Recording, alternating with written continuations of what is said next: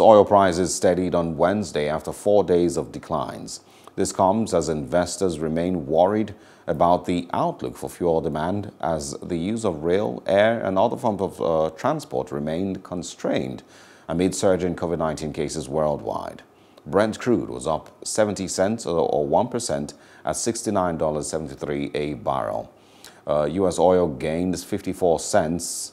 And financial markets overall are turning sour in response to the Delta variant's progress, softer U.S. economic data, and a solemn reflection on the Afghanistan crisis.